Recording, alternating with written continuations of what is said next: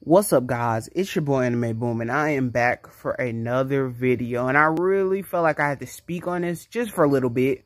So I want to talk about Marvel's What If. I looked up some videos. Not many popped up on popular YouTubers.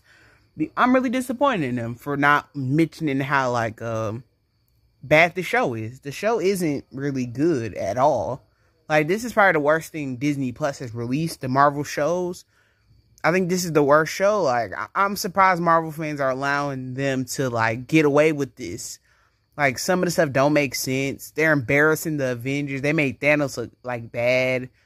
Episode 1 was bad. Episode 2 was bad. Episode 3 was probably my favorite episode. I think that was the murder mystery episode. That was probably my favorite episode, but, like, everything else was, like, not really good. Like, the Doctor Strange episode was a cool concept, but I don't think they did it all the way very well. But, like, I guess that episode was even, okay. But, yeah, like, everything else was terrible. Like, nothing was, like, good. Everything was just okay. So, like, Marvel, What If was disappointing me. And nobody's speaking out on it. Because I think people are, like, these popular YouTubers, they, like, are being paid by Disney.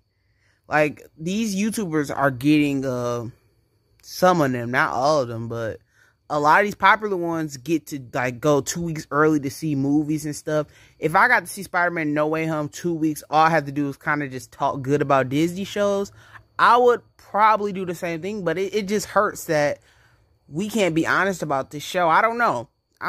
So, that's all I just want to say. This show just isn't good, and I just want to speak about it, and nobody's really speaking about it that's really popular, and I'm disappointed. So yeah, that's all I just want to say. Like, comment, subscribe, tell me how you feel about everything, and I'll see you on the next video. Anime Boom out. Peace.